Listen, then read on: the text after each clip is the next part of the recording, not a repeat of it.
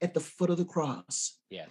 And where we receive that abundant love and forgiveness and grace of God demonstrated in Jesus Christ, we together become a glimpse of the beloved community of every nation, every tongue, every tribe.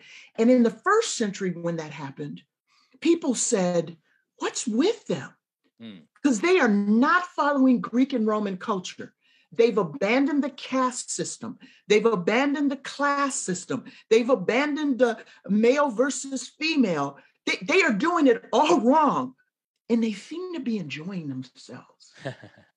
We should be having the same effect in the 21st century as they had in the first century. Wow.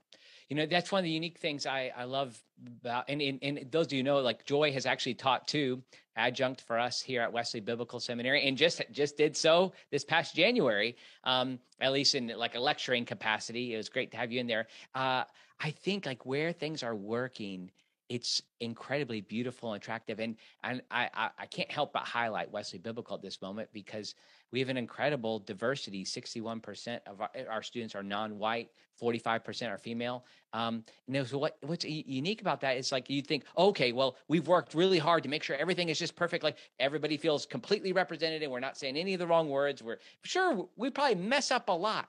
And yet we're on that foot of the cross.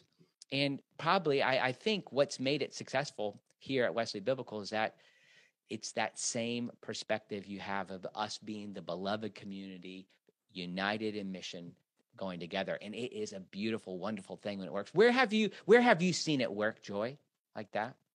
Well, interestingly enough, one of the things, the first time that I taught for Wesley Biblical, I was struck. I even said this to the class. I was struck. I was doing the spiritual formation D-Min cohort, and I was struck by the diversity in the classroom that you just described in terms of percentages. To be able to say that we were having a real conversation about racial issues. And there were pastors from rural white Mississippi talking with pastors from rural Black Mississippi. That's right. And urban on both sides of the tracks, if I use that language. And we were having hard conversations.